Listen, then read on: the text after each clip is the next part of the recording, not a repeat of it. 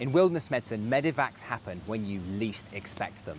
And at very short notice, you might be expected to travel with a sick patient to the nearest health facility. That may even involve an international medevac. You might be getting on a plane and going overseas. So it's important that you're ready.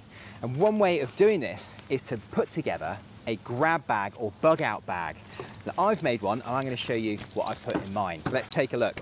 So first of all, I've got a wallet and some currency and some bank cards. That's pretty essential. I've got my passport right here. I have a notepad and pen for keeping records of what's happening, some snacks, gonna get hungry, and along with that, a bit of bottled water. I have a tiny battery to charge my phone. I've got a dongle which connects me to the internet, and a couple of different cables and chargers for my devices so I can stay connected.